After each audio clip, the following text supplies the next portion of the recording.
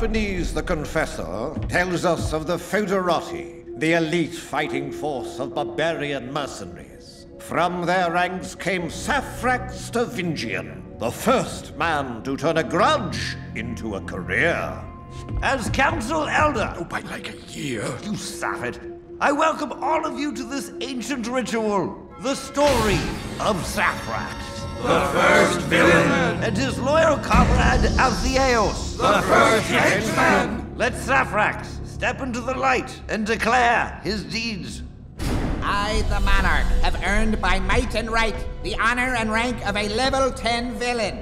I am without fear. I am Saphrax. Let us begin the journey of Saphrax, the first trial. When Saphrax was a boy, he lost his favorite stone in the log of the beast.